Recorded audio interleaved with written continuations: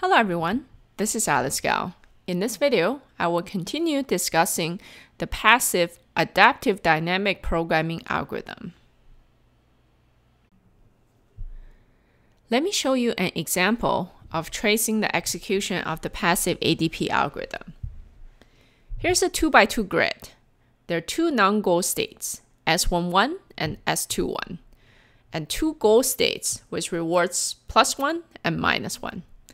The agent is given the following: the current policy, the discount factor, the current estimates of the reward function, and the counts. For the counts, assume that we have encountered each state action pair 5 times. Out of the 5 experiences, we travel in the intended direction 3 times.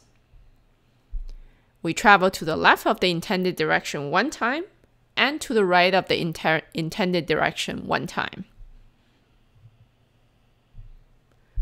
Our current transition probability estimates are: the probability of traveling in the intended direction is 0.6, and the probability of traveling to the left or to the right of the intended direction is 0.2. The current state is S11. Let's go through the loop once. The current state is S11. The policy says that the agent should go down. Suppose that the agent reached S21 and received the reward of -0.04. The experience is S11 down, S21, and -0.04. Let's do some updates. We have observed this reward before, so there's no need to update the reward function. For the counts, n of S11 and down should be 5 + 1, which is 6. N of S11 down S21 should now be 3 + 1, which is 4. The new transition probability is the probability of S21 given S11 and down is 4 divided by 6, which is around 0.667. With the updated reward function and the transition probabilities, we're ready to calculate the utility values.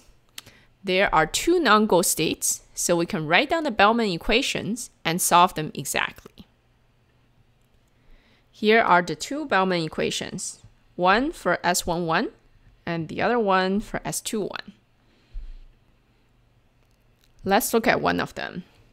We receive an immediate reward first, and then let's think about the future. For the future, we need to multiply by a discount factor of our expected utility. Our expected utility depends on which direction we're going to move in the future, and we don't know that. So we need to take into account of the transition probability and the expected utility of traveling in that direction. So with probability 4/6, we are going to travel in the intended direction, which is going down according to the current policy, and we'll reach S21 and get the expected utility there. With probability around 1/6, we are going to travel to the left of the intended direction and reach the goal state +1. So we get the utility +1. And finally, with a probability of another 1/6, we are going to try to travel to the right of the intended direction. And in this case, we'll bump into the wall and come back to the same state. And the utility of the same state is V of S11. Note that this equation only has 2 variables. One is V of S11 and the other one is V of S21. Given these 2 equations, you can solve them using your favorite linear algebra technique. I put the answers below so you can verify them. That's everything on the passive version of the ADP algorithm for reinforcement learning. Let me summarize. After watching this video, you should be able to trace and implement the passive ADP algorithm.